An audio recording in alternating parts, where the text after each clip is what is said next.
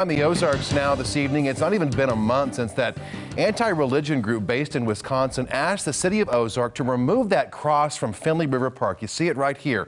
The complaint, of course, led city leaders to move it to some privately owned property there.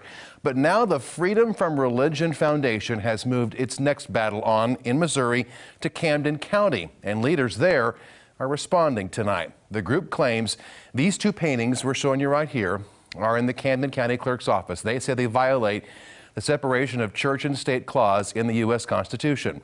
One is a painting of two steel beams in the shape of a cross with the date 9/11. The other has an American flag with the Bible verse John 15:13. Camden County leaders removed a ballot box nearby the paintings. But as you can imagine, the debate has led to some controversy, and the fight may soon go to a judge. Some 200 people packed a hearing this afternoon over the religious imagery.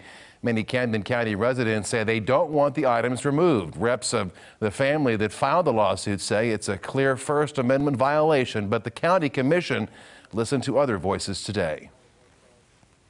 Well, I'm here to tell you that their rights do matter. Their rights are guaranteed by the same documents that Mr. Hasty referenced earlier.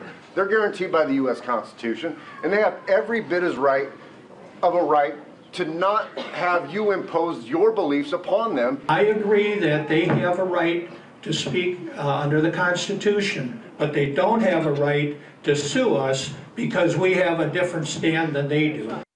The commission is in a position where we have to make some decisions. If I'm getting the views of the majority of the people here, they would rather fight to the end rather than remove this. The Freedom from Religion Foundation says it's going to take the matter to court if the county commission does not remove the paintings. Presiding Commissioner Greg Hasty says the commission most likely will vote to retain it based on the feedback they heard there in the room today.